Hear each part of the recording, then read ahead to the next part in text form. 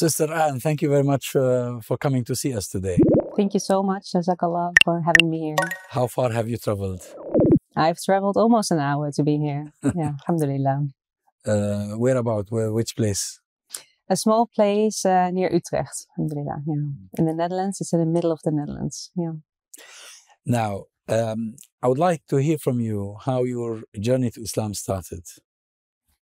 Well, consciously, I would say it started during my studies. I studied religious studies, which was about all the worldviews in the world. So we started with Hinduism, Buddhism. When was that? It was in 2006. Yeah. At university? University of Amsterdam, the VU University. And I always had an interest in religions, and I also have read a lot about Islam, but not in the sense that I was looking for a religion consciously. And then during my studies, I noticed that I had this preference for Islam, or that my interest for Islam grew more and more. And I think it was actually during the subject of Christianity. So the topic of Islam was still due for the next semester. And then during the topic of Christianity, I noticed that I probably was Muslim already. Although you were born as a Christian. I was born as a Christian, raised as a Christian, or born as a Muslim, of course, but raised as a Christian. My father is actually a Protestant preacher man. Oh. And I at a certain point in my life, I think around 14, 13, I made this decision that I do believe in God, and I do believe in destiny, faith, but I didn't want to put a label on it. So I didn't call myself a Christian out loud in that sense. And then what happened when you studied Christianity at university? Yeah. So before then, I did believe in God, but I didn't want to put a label on myself. But during the topic of Christianity, I kind of became very sure that I wasn't a Christian because of the dogmas of Christianity, the Trinity, and the position of Jesus in Christianity. Yeah. Because that was not the way I've been raised. My father is, I would say, an open-minded man who taught me that Jesus is actually human and a very good example of people and more a kind of teacher. He didn't believe Jesus was the Son of God? Yes. He did? No, he didn't. So he did not. Yeah. So, oh, really? Yeah. And he was still a preacher? He still, on this day, is a preacher man. Yes. Yeah. Subhanallah. Is this a sort of a Unitarian sect? No, it's actually or his personal choice? It's a personal choice, yeah. And you will find it a lot in the Netherlands, actually, that preacher men can have their kind of personal choice. They might be not that explicit about it, for example, in church. But on a personal level, there's a lot of space to have your own preferences. But that was the way that I've been raised. That was very contrary to what I've been, taught in the course of Christianity about the official dogmas. And these official dogmas, I couldn't accept them. So that was, I think, the point that I decided that if I ever going to put myself in a box, like of a label or something like that, it would be Islam, definitely. And then I started... Though you had not yet studied Islam. That was going to... just by not officially, like in university, but of course I had my conversations with you Muslim already friends. Knew something about it. I wrote already some papers in high school, but that was not like a serious, deep study. And then I started praying already then. And praying the Islamic way? Praying the Islamic way. So I asked my friends, like, how should I do this? How should I do that? And I joined them in the 5 times prayer. That's it. Then you became a Muslim. Yes, I was already a Muslim, actually. And this is also what my friend said. She said, oh, Anne, you're already a Muslim. And I was like, no, I don't want to put myself in a box. And so I always make this joke that it was in the summer between my 2 years of study that I said the Shahada, and that was actually more a confession to myself than it was to Allah, because I was already doing this 5 times a day in prayer, because we say Shahada in prayer as well. Alhamdulillah. What was your father's response? Yeah, my father's response was, I would say, Socratic, meaning he asked me, okay, why? And why? And did you study this? And did you study that? And can you explain me why?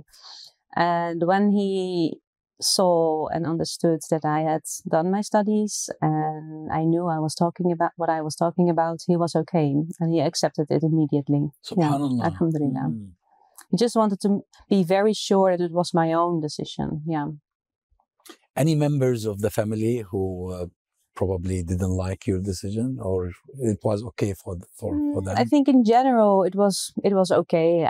Alhamdulillah, I didn't have any big issues, but of course some people, they don't like changes in general. And then becoming a Muslim, especially in the times we're living in, it was just not that long after 9/11. So yeah, then they have this fear for maybe how other people will react.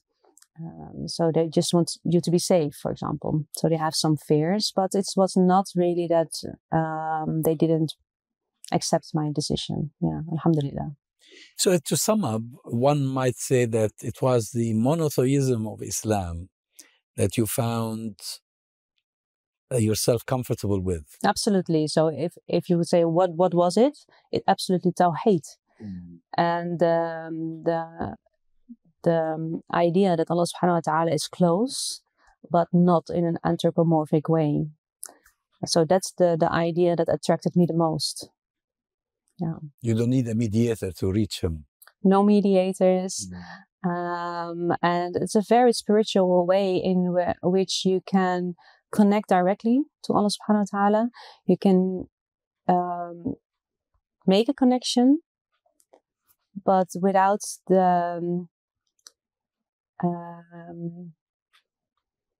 without describing him. And that's we don't need words, and that's something I feel really deeply. You can try to get to know him. We can get to know him to the characteristics of Allah subhanahu wa ta'ala, to his names. In that sense, he can be very close. But for the rest, we don't need to imagine him. It's not even possible. And that is for me a kind of relief. I don't need to think about that. I can just make my own connection directly with him. It would seem to me from your story that this was really a smooth process. It was a process, yes. So there was not this thunder and lightning from the clouds. It was, I would say, it was a time span of a year that I was seriously studying it. And then at this moment, I knew a bit of Surah Ar-Rahman. I was walking in the streets, having actually 2 bags of groceries in my hands, having my halal meat. And then I was like, Anne, you're doing all these Muslim things and you're eating halal now. I just started living on my own, doing my own groceries. And then I saw this, it was summer. So yeah, we have this nice smell during summer. And I saw this tree bowing by the wind. And then I remembered Surah Ar-Rahman. So it was making sajda. And that was really the moment that it was like, yes, there is a creator. This is Allah subhanahu wa ta'ala.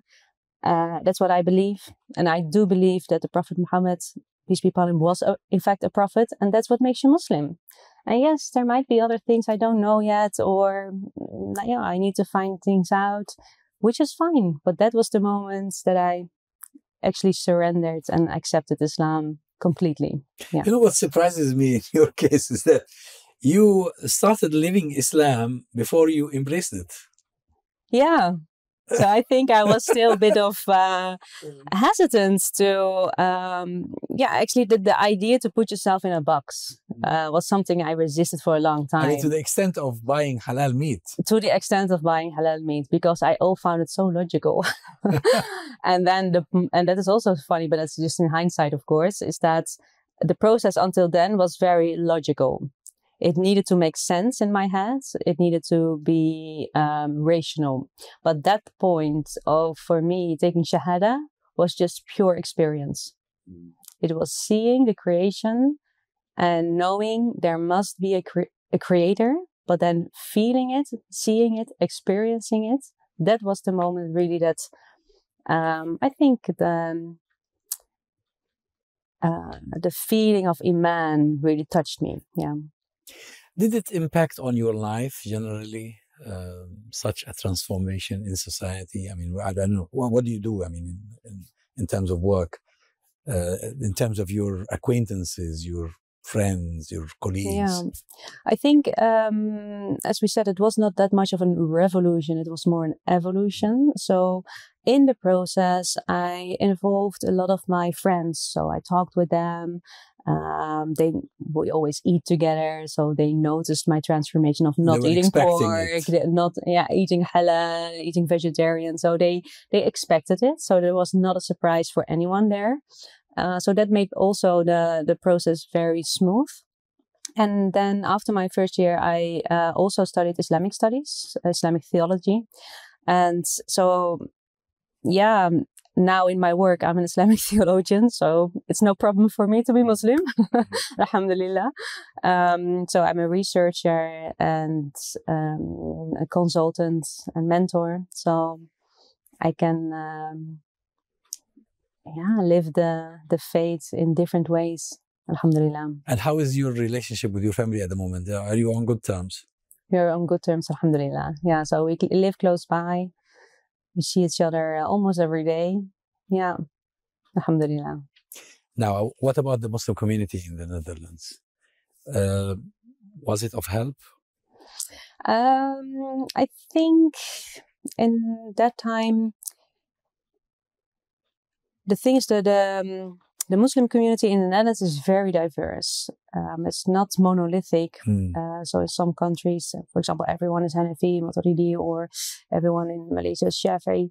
And in the Netherlands is super diverse. And if you want to study Islam in a more deeper level, back in those days, there was not a lot of information outside of university. That was of like a level of, where you could go more deep, I would say.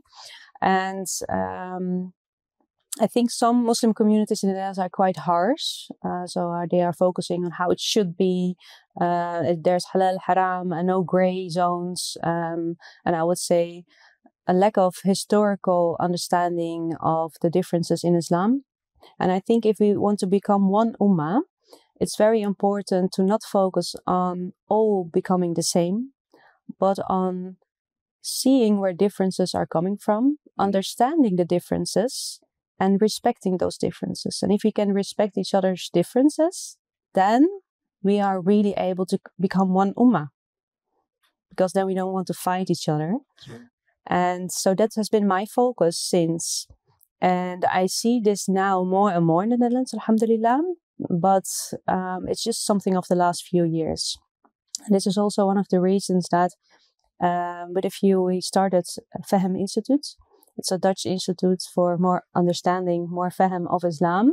You set it up yourself? Yeah. Alhamdulillah. Where is it based? We are national, so we don't have our own... so it's online? It's online, but we also have some befriended organizations like Centrum de Middenweg.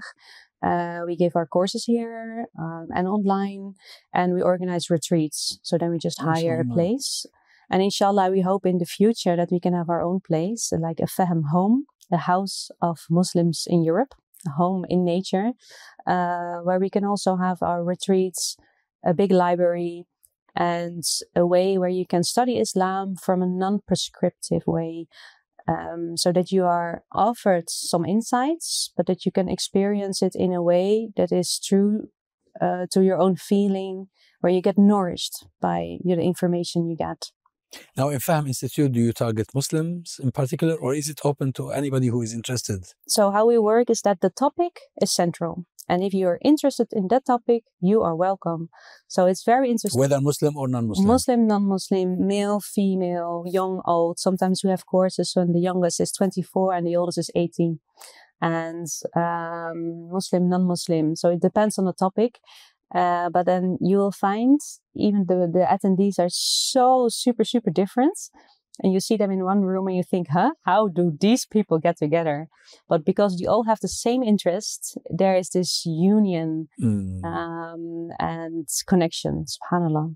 How does this work? I mean, do people subscribe? Do they pay Yeah. subscription? So we have free lectures every month. Some are in Dutch, some are in English. But then we also have the courses, which are like 3, 4, 5, 6 times, or the weekend retreats or weekend course. And those are, you have to buy a ticket for it.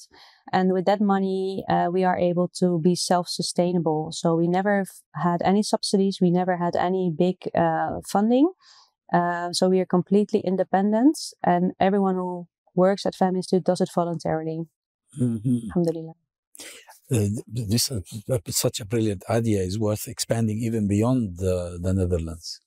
Yeah, that's why we hope to set up one day this Fam home, especially because in some European countries, Muslims are prevented from organizing retreats due to government issues.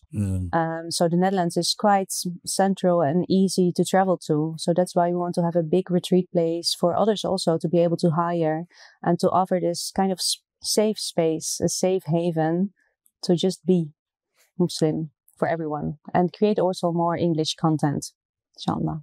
Are you connecting with other Muslim communities elsewhere in Europe? Yes, alhamdulillah. We sometimes, I also speak in other countries, sometimes go to the UK, but only like if I'm invited, I go. But I think we can be more connected and work harder to raise such an initiative together. Yeah. Because the idea of this institute is really a brilliant one. And I don't think we have something similar in other Muslim countries. I haven't come across something like that where people can come to increase their understanding and awareness of the deen, whether they are part of it or they are just intrigued about it. SubhanAllah, for example, we had this course called Mindful Muslim, How to Become a Mindful Muslim. And then we also have non-Muslim attendees, which I found interesting because it's about how to become a mindful Muslim. But still they find something that, it calls them. And maybe you don't know what happens after, but maybe it will be, how do you say, a small stone in their water. And then the rings will grow. Yeah, most probably there is something within them that tells them there's something here. Yeah. Let's find out what it is. Yes. With many people, it begins this way. It's just intrigued about something, curious. Yeah. And that's why I think these open spaces are so important to be inclusive to whether it be different Muslims, whether it be non-Muslims, to have this place where you feel welcomed just as you are. You're welcome as you are. You don't need to change anything. You're just welcome as you are. And to feel that inclusiveness for many people, that is the moment when they become even more curious. But if you set some boundaries, like, oh, you first need to do this, or you're doing it the incorrect way, you push them actually away. So also in the part of dawah, I'm more interested in how we can keep people in Islam than bring new people to Islam. Because I think in general, we Muslims, we feel keeping Muslims in Islam these days. It's the bigger challenge. It's the bigger challenge. So that's the one I take. Especially among the young generation. I mean, the challenge is enormous. Yeah. When it comes, for example, to the status of women, how we deal with contemporary issues, contemporary technology. There are so many new issues, and we need to address them in a holistic way. Yes, based on the Islamic tradition. Yes, based on the new information. And bring it together to be able to bridge that gap. Yeah. Sister Anne, it's been a pleasure talking to you. Thank you so much for having me. Well, thank you very much. Assalamu alaikum wa rahmatullah.